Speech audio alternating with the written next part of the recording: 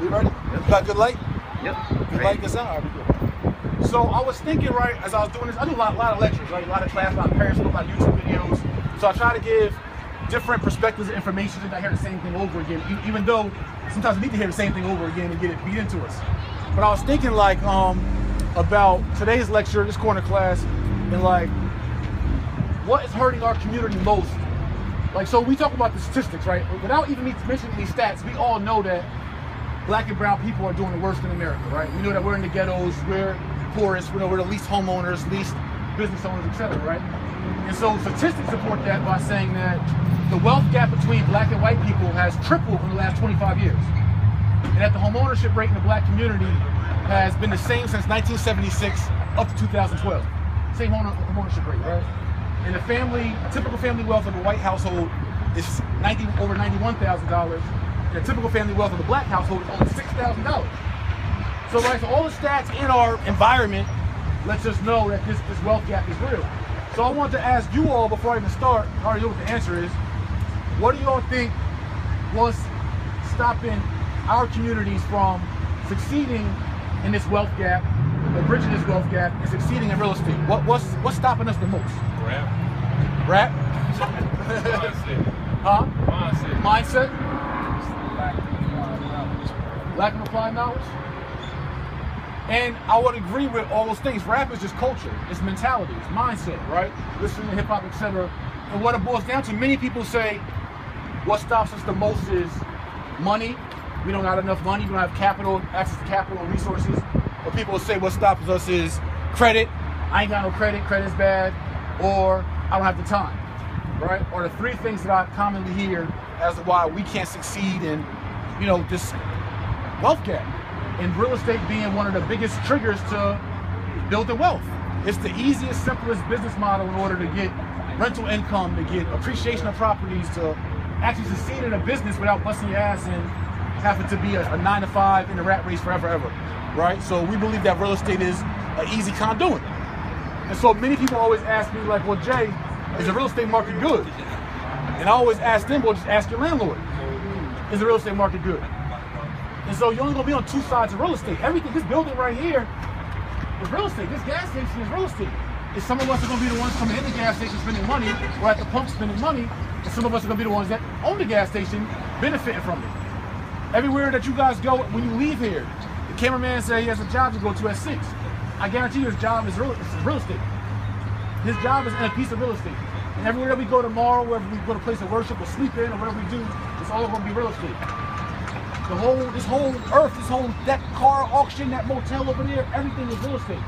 But it's what side of the fence are you on in the real estate equation? Are you just a consumer, are you the renter, or are you in some capacity the owner? And so I wanted to talk about the money thing at one point, right? So many of us say like, yo, we can't get involved in real estate and really take advantage of what it offers. And so I want to write that down. The three, in case for those who don't know, I want to assume everybody knows everything. So the three core benefits to owning real estate at any capacity, whether it's a commercial building, it's just a little old ranch house, 2-bedroom, 1-bathroom house, or a condo down, whatever it is, there's 3 or 4 main benefits to owning, right? So the 3 perks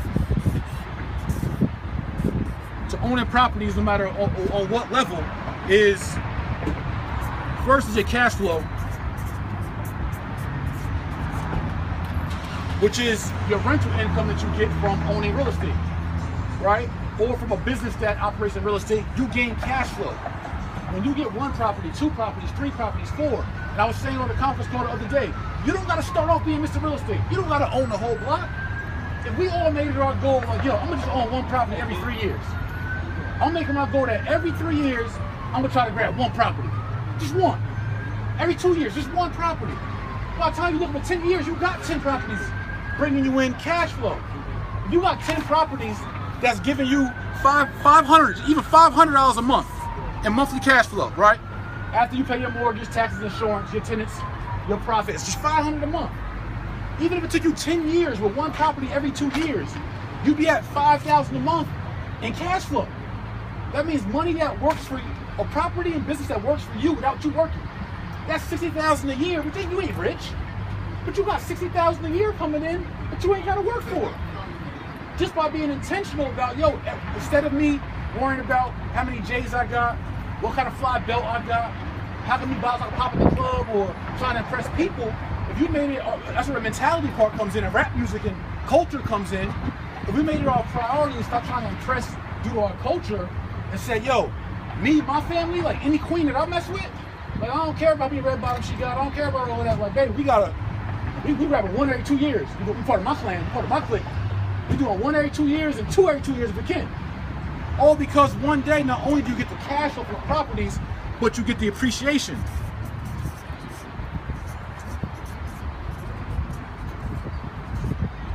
Pardon my writing.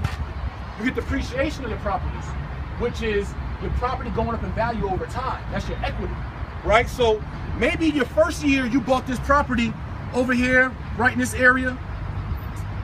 You got it for $100,000, right? Simple little property, $100,000. But now, during your 10-year plan, right? That's what it's about, having a plan. It's not just living for the moment, not just YOLO, blow money fast. You blow money fast, you're gonna go broke fast. You save money fast, you're gonna get richer. All culture, right? So if you bought this property for $100,000 today, in 10 years, if this property just went up by 20% in 10 years, you talk about it's now worth 120. So you now got 20 grand in equity in this property, right? 20K. Could be 30, could be 40, but just say 20. But mind you, you did 5 of these in 10 years, 1 every other year. So now you got 5 properties with $20,000 equity, appreciation, right? 20,000, that's $100,000 now in equity that you have, plus your 60 grand a year you got coming in, 5,000 a month in cash flow. So now you sitting on a little something, you're doing a little something.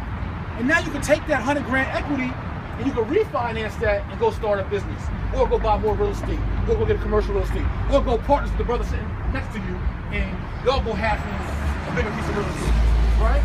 Using the appreciation. And now you're leveraging your cash flow for your financial freedom. And then the third benefit from real estate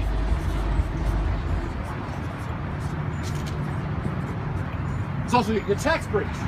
So now if you're working a 9 to 5, or if you're an entrepreneur, even in the meanwhile, not only are you getting cash flow, not only are you getting appreciation, but now you're getting crazy tax write-offs from the maintenance on the properties, the interest on the mortgage. You're getting all these tax advantages that are now giving you more earned income on top of your 60 grand a year, on top of your appreciation. Let alone the feeling and swag you're gonna have being the owner, and being the boss, and being the lord of your land. And those are the perks that are the core principles of why we know real estate works. And then the fourth being this.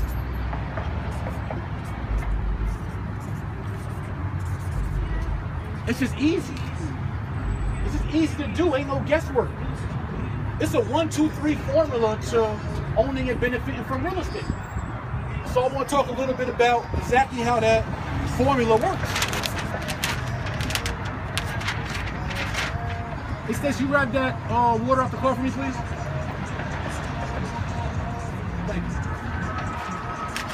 That's what I'm gonna do is this.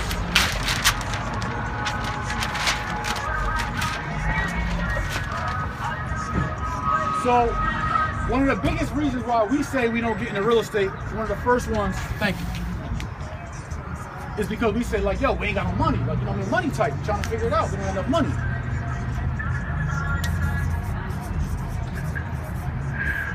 So we're going to dispel the money myth. You don't need that much money to own real estate. And that's where the applied knowledge part comes in. If we knew better, we could do better.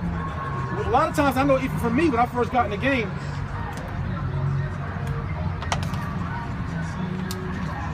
and a brother asked me earlier when I came in a few hours ago to ask the owner if we could do this class here. And I gave a brother, one of the kings, my card. He said, he was like, yo, bro, he was like, everybody charged for real estate seminars. He said, why you gonna do yours for free? I said, I'm a former 3-time felon with 2.5 years in prison.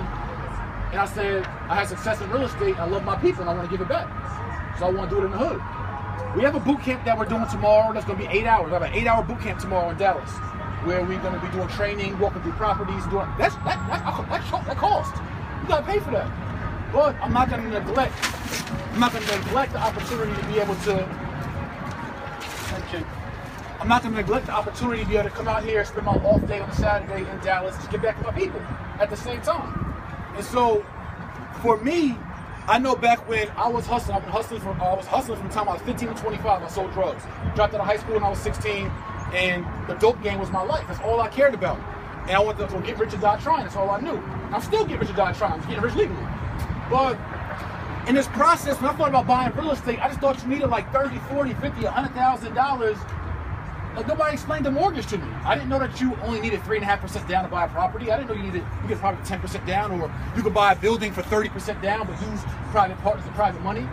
And so, because we don't learn this at home, and we damn sure don't learn it in school, so where the hell do we learn this at? Where our competition and our counterparts from other nationalities, they learn it at home. They get the game early. We don't get that game. We grab that game. So, when it comes to money, when it comes to buying your own property, right, an owner-occupied property, a property that you're going to live in, this is the dope part about it. And for most loans, you only need 3.5% to 5% down on a property. Meaning that a $100,000 property, the same one we talked about, which is a decent home out here in Houston. For a $100,000 property, you only need $3,500. $3,500 down payment. For a $100,000 property. Who the hell can't come up with $3,500? For real. Even if it's slow grind. You can work at Burger King and come up with that.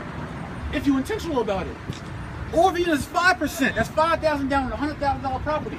That will gain you cash flow over time and will gain you equity. Here's the other part about that applied knowledge. We don't even utilize the fact that in qualifying for a mortgage, we could use our Section 8, government vouchers, disability, VA, any of those kind of pensions, all could be used to qualify for a mortgage. Your Section 8 don't got to be used just to rent.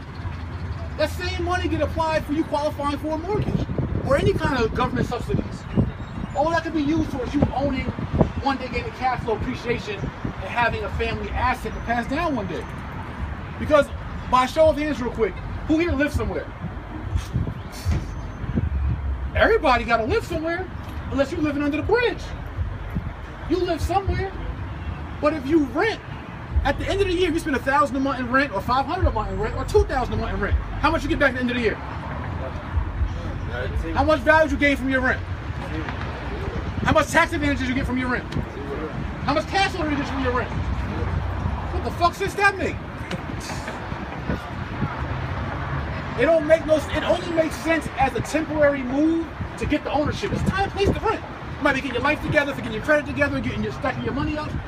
But your end goal should always be to find out, and this is what I call, right? So this is on the money side. The end goal, what I call working backwards, what they call reverse engineering, right? What I call working backwards.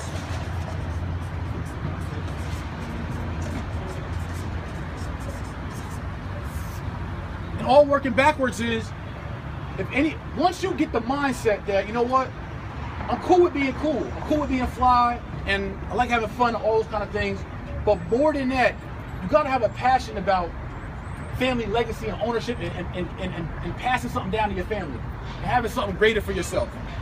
So when you get that passion, you get that bug that like, yo, I just don't want to be normal, I just don't want to be poor, I don't want to accept my environment, my circumstance. When you get that passion, you now can start working backwards towards your real estate goal. It might be 2 years away, it might be 3, 6 years away. But you're walking towards it. If you don't never walk towards it or work backwards, or I say back into it, you'll never actually get there. You'll just be spinning in circles on a rat race because it's not a priority to you. Your priority is just, what car can I get? What crib can I get? Don't get it wrong, cars feel good. You pull up a lot in a nice car, you feel good. In our community, we think the person with the hot car is the person with the money, right? If I pulled up here in a Lambo, y'all be like, he got that check. But y'all ain't know I could have been the valet, just pulling up and get some gas. You sweating the guy at the light in the Lambo, and all he is the valet for the hotel. Because you have a nice car don't mean you have wealth. Because you got a nice chain or a nice earring don't mean you got money or wealth. It just means you got a nice thing. You could have found a nice earring and put it in your ear like, oh snap, I got a VS Stone, now you blinging, shorty wanna